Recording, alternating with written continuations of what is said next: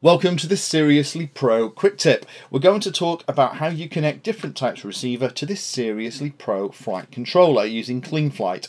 We're going to use an orange receiver and connect it and go through how we've done it here, which is connecting it up for PWM, where each of the individual signals comes down one of the wires into the board. We'll talk about how we get CPPM or PPM out of this same receiver, so with just one wire we can have all of that complexity simplified. And then finally with a Taranis radio, and we'll set up S-Bus. Now for those of you that have come to this video as part of a series, you've already seen S-Bus configured in the first video of that series. So what I'll do is I'll use S-Bus as the last one. We'll do PWM first. So PWM is probably the most complicated because we've got to figure out how all these wires go. You'll notice here that we're having to use cables from each of the I/O connectors on either side of the Seriously Pro flight controller to make this work. So I had to sit and kind of figure this out, but I've tried to make it as simple as I can for you and put it in a diagram. So the way we're going to have to connect it is from I01, which is on the left hand side of the board if we're looking at it with the USB cable at the top. And I01, we're going to have to plug in the cable that comes from pin 3 into the aileron connector, the cable that comes from pin 4 into the elevator connector, and the cable that comes from pin 5 and 6 into the auxiliary 1 and auxiliary 2 ports if we have them on our flight controller. On the other side in I02, then we need to plug in the cable that comes out of pin 3 into the throttle, pin 4 into the rudder, and then pins 5 and 6 into auxiliaries 3 and 4. So the pin mapping is exactly the same as the other boards using CleanFlight, but the way it works on a Seriously Pro is a little bit unusual in that it actually jumps from one side to the other. Now this is covered in the manual, but hopefully this is a slightly cleaner way for you to understand it. So what I'm going to do is I'm actually going to plug this in live on screen so you can see exactly what you've got to do to make this work. So here we have our board as per the diagram that we've just looked at. So this is I01 and this is I02. So on I01, the first thing we need to do is to find pin 3. Now the way I have it connected here is that pin 3, it's actually marked on the board quite clearly, it's printed on. If it focuses, there we go. You can see it's marked as pin 1 and also as pin 8, so you can see which is which. Now pin 3 is obviously going to be the third cable down, which for me is a white cable. Won't necessarily be the same colour, but you just need to pick the third one. And as we can see on the diagram, that this one needs to go into the aileron connection on your receiver. So on my receiver it has aileron plugged in. We need to make sure that we're plugging it into the signal wire, which is at the top for me. So I need to plug that into the aileron connector. Okay, the next pin, which is pin 4 on I01, which for me is this blue cable, that is going to be my elevator. So again, I need to find my elevator on the receiver and plug it in. That's better, that pin was slightly loose. The next one then we need is on I01 is pin 5, which is auxiliary 1. Now the next one for me, pin 5, is this pretty yellow cable. Next the blue one, here we go. So that is my next one, that's pin 5, and this needs to go into auxiliary 1. And we just need to pop that in the top. Okay, so that's one side done for me. The next side then, we need to then connect these up. You'll notice however that for on the left hand side, pin 1 is at the top, pin 8 is at the bottom. On the right hand side, pin 1 is at the bottom, pin 8 is at the top. Just be aware of that. Now in this case I've actually got the 3-pin cable, which is going to supply power to the receiver, plugged in this way. Doesn't matter, either way would work. So the first cable on, or pin 3 on I02, is going to be my throttle. So this needs to plug into the throttle receiver. There we go. And that will also supply the power because it's also got the other 2 connections too.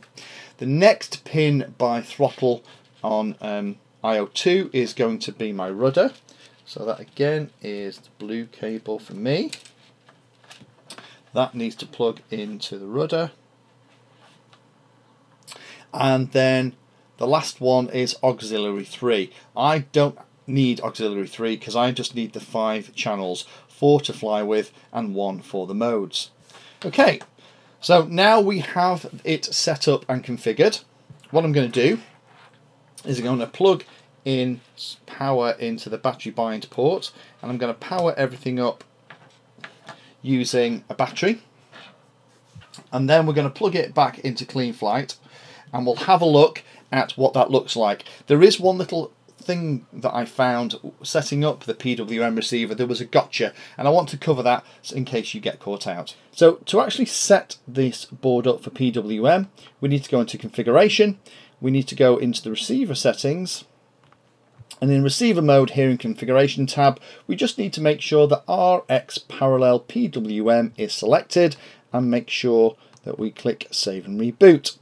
Then if we go into the receiver tab, we should see the throttles moving, the rudders moving, the elevator is moving, and so is the aileron.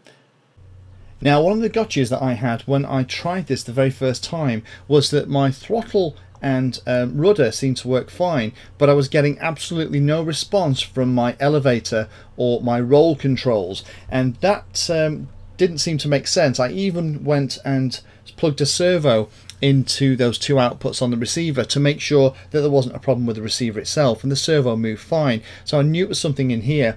The way I got over that and got it to work, I just went into the ports and unclicked MSP and forced a reboot.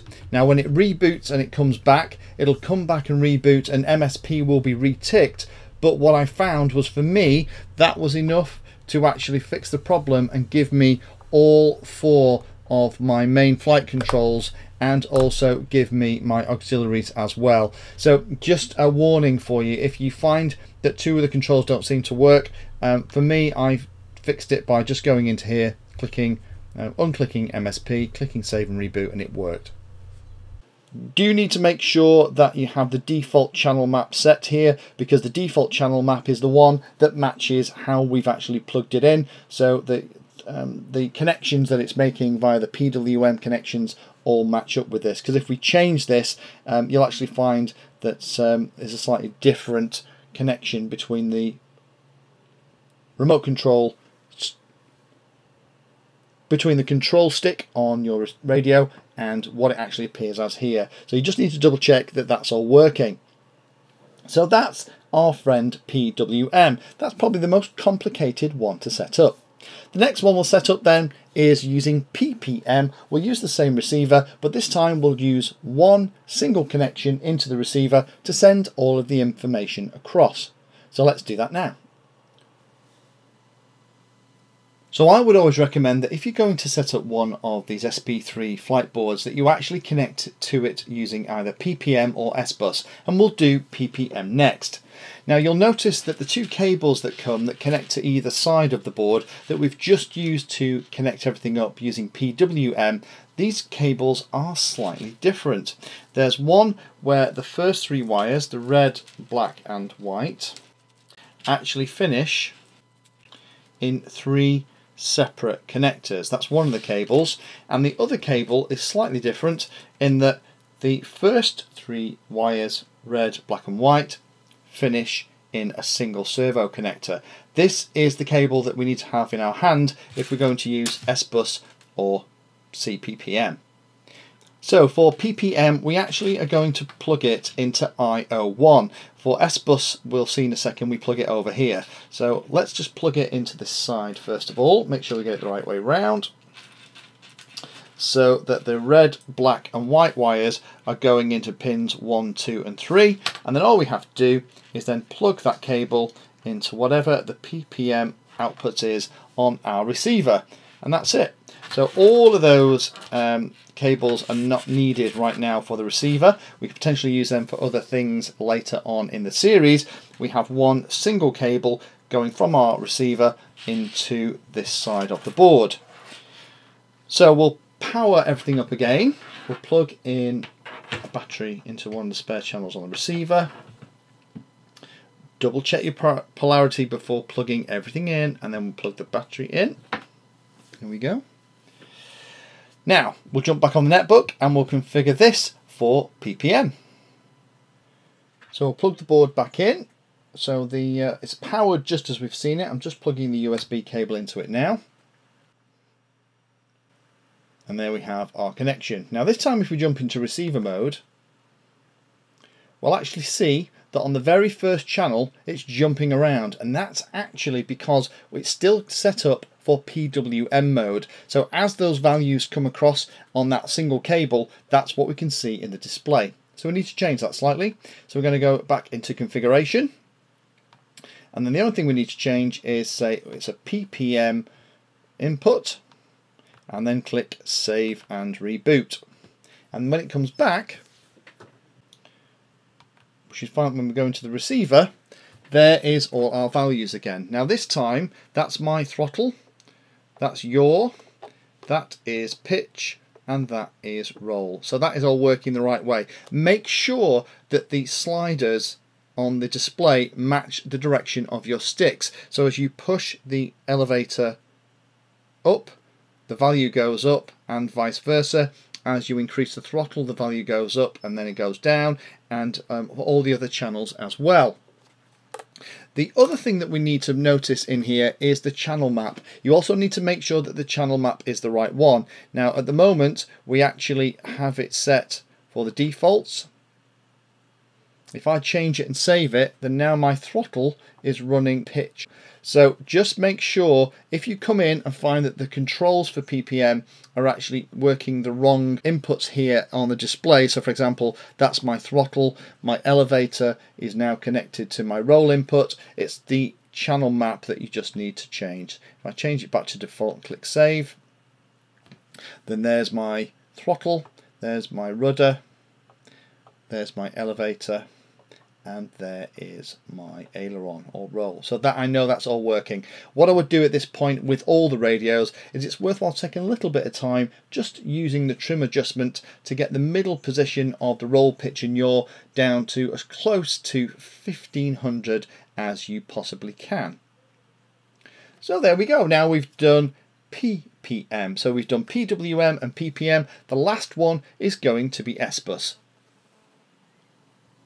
The connections for SBus is very similar to PPM, with one very notable exception. We're going to use exactly the same cable that we've just used to demo PPM working. This time we're going to plug it into the other side. So this time it's going to go in here, which is the IO2 connector, also called UART3 in the software. And all we're going to do is plug that single servo cable into whatever the SBus output is on the receiver that we're using. So it's that straightforward. Again, we'll power it using a battery. So I'll just plug this in. Again, be very careful with polarity with this. Once it's powered up, there we have the receiver and the board ready. Let's go back onto CleanFlight and just show you the 2 or 3 things that you actually need to do to get this working. So back on the netbook now, we're not actually connected to the board this time, so I'm just going to plug the USB cable into that board that we've just powered using the LiPo battery. So here I'm plugging it in now. We'll connect to the board. And there are actually 3 things that we need to do in order to get SBus working. The first is we need to go into ports and select UART3 to be a serial receiver port. So we need to make sure that that box is ticked and then click on save and reboot. The board will then reboot, and the next step is we go into configuration. We go all the way down to the receiver mode, and there are 2 things we need to do in here. One, we need to select receiver serial. That will tell the board that we want to use Spectrum satellite receiver, SBus, SUMD, whatever. The thing you have to remember, as well as selecting that, you also have to pick the serial receiver provider in here. If it's Spectrum, you're going to have the top, SUMD is underneath it. We obviously want to highlight SBus. Make sure that you've got RX serial and SBus connected. Then click save and reboot again. And then when you go into the receiver tab, there are all the channels. If I move my throttle, if I move my rudder, my elevator, and my aileron. So they're all working. So there are a couple of things that we need to consider no matter what kind of receiver we have connected to the board, and it's worthwhile us going through those at the end of this video just to remind ourselves of that best practice. The first thing is that no matter what radio we're using, we should always try and make sure that the roll, pitch, yaw channels, their middle default values when the radio is in its center position is as close to 1500 as possible. So use the sub trims, the adjustments in your radio to get them as close as we can. These are reasonable for me. I might have a little bit more of a play to try and get pitch and roll as close as we can to 1500. Having it different from 1500 will be read by the flight controller as you wanting to gently go in a particular direction. So time spent here will help you with drift. The second thing we need to talk about is the range of the main flight controls. Now you'll notice here, if I go right across on my roll, it goes up to 2011 and it goes down to 987. You really want those numbers to only go as far as just below 2000 and just above 1000 for both the roll, pitch and yaw. Throttle is useful to have in that same range as well because it helps with things like failsafe. So I find, particularly with things like the Taranis radio always overdrives the channels a little bit, and I would spend time here just making sure that none of them go over 2000 and none of them go below 1000. So I'm going to set my ranges up to be about 1980 down to about 1020. That will give me a nice full range and will also mean that I can do things like setting up failsafe. Failsafe is the last thing I'll talk about here. So right now my receiver is connected. So we pretend I'm flying along, so my throttle's reasonably high. I'm hooting along, tilted over. Watch what happens when I turn my radio off. The throttle drops. You need to make sure that you have your failsafe set up on your receiver, so in the unlikely event of you having a problem with your radio connection, then that's what happens. If I turn my radio back on and it reconnects, get over that warning, there we go, we're back in business. There will be a video that's going to cover failsafe in a little bit more detail, but I absolutely recommend that for now, make sure your failsafe is set up, because some receivers, when you turn the radio off, will not drop that throttle value and your craft will fly away under its own steam, never to be seen again. So we've covered quite a bit. Although this is a quick tip, it's one of the longer quick tips, but hopefully you'll only need to watch the bits that are relevant for the receiver that you want to connect. Thank you for taking the time to watch that video. There are lots of other videos on the channel and they're carefully ordered into playlists, so you may find that there are other videos on this same subject that you can go and watch. So I would recommend going into the playlist area of Painless 360 YouTube channel and looking around and seeing what there is. You never know what you might find. Thanks for watching. Please like, subscribe and happy flying.